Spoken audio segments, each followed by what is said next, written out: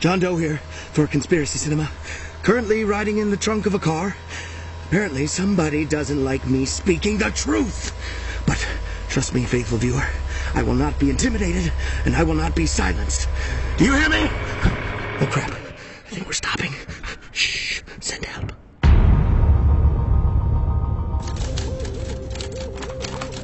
Sit down, close your blinds, and lock your bedroom door because I have uncovered a massive conspiracy that involves Disney, the Illuminati, and good old-fashioned pornography. Right here on Conspiracy Cinema.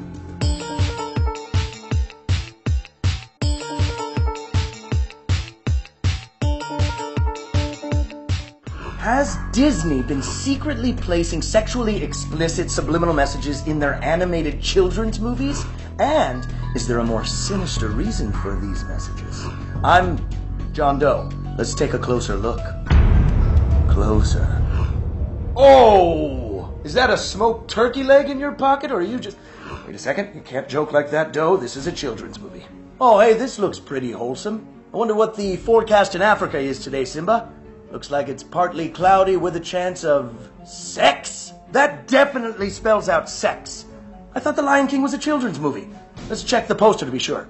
Oh, and how about the poster for Tangled for a little more subliminal advertising? And apparently in Agrabah, good teenagers take off their clothes. And here's Jessica Rabbit flashing some Conejo a la Sharon Stone in Basic Instinct. Still don't believe Disney's peddling sex in their animated movies? I am not making this stuff up, people. That was really in there. And this next one is just disturbing. Although with recent rumors surrounding ex-Pope Benedict, this one seems like legitimate satire. Now, a Disney rep might say, to which I would reply, God damn it, give me somebody who speaks English. Oh, it's just one of our Randy animators having a goof with one of his animator pals. But is a golden-foot-long Jeff Stryker monster dong with a suction cup base really the kind of practical joke that you want on the cover of the video cassette that you give to your 8-year-old nephew at his Chuck E. Cheese birthday party? I am so sorry, Kenny. No, not unless you are Jerry Sandusky or Michael Jackson. Whoa. Settle down there, Team Jacko. I have inside information that tells me that Jackson was abducted and replaced with a reptilian pedophile alien. So we'll be happy to know that his reputation remains intact. Focus, people. It's tangents like these that Disney wants us to go on so that we don't discover the real truth. Now, what is the real reason that the Disney Corporation would perpetrate a subliminal sex campaign? The answer shouldn't surprise you. Money.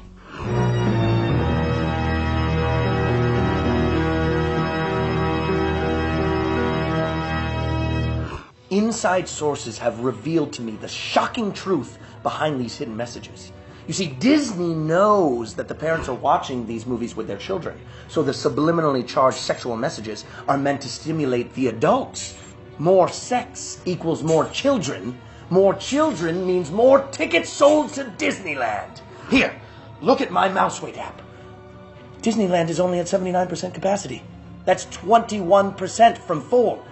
Think of all the potential missed sales. Imagine the nacho cheese stuffed soft pretzels and Clarabelle's hand-scooped ice cream that is not being shoved down little kids' pie holes. An inside source at Disneyland uncovered an even wickeder plot just down a dark alleyway in Main Street, USA.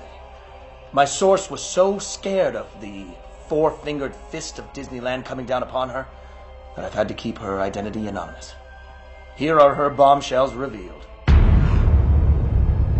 In the black of night, under the full moon, I saw these little henchmen dumping carriages full of hormones into the waters of Disneyland. I'm sorry, what? That mirror is amazing. Hormones! Hormones in the water. They make puberty happen faster. The apple can be picked earlier, bitten into sooner. Hormones in the water so the younger Disney fans will hit puberty earlier, have sex faster, and start families sooner. A wicked, wicked plan. Quite ingenious, really. Would Disney really create another baby boom just so they can fill their theme parks to 100% capacity? So that they can move more Little Mermaid onesies and more Eeyore plush pillows and more Duffy the Disney Bear? Oh, never heard of Duffy the Disney Bear? That's because he's a fraud. It's bad enough that I have to wait 90 minutes to ride Mr. Toad's Wild Ride, and now they want to pack the theme park with even more kids? And don't tell me to go to Vegas because it's Disneyland for adults. Vegas doesn't have Star Tours with 54 different versions of the same ride. How have I never been to Hoth yet? And what's the deal with those delightfully scrumptious corn dogs? Must investigate corn dog batter. Why so addictive? We just start off with the corn dog. We just stick it in the batter and we dip it into the oil. So then we let it sit there and cook, and it's ready to pull out once it's fully golden brown.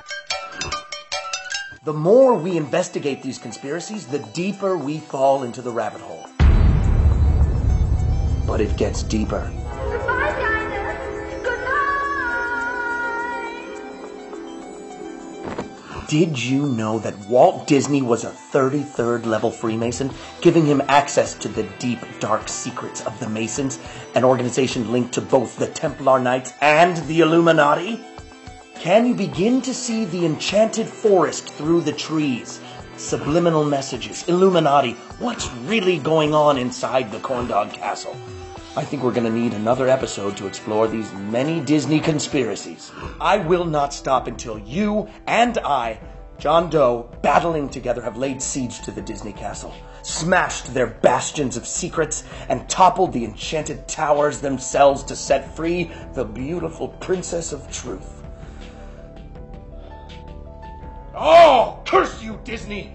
And your enchantment spells, I will fight you till my last dying breath. Until next time, keep your eyes peeled and your lips sealed. Magic mirror on the wall. What's the greatest cinema conspiracy of them all? That you're not on TV. Do you have a cinematic conspiracy you need help uncovering? Leave it in the comments below. In code.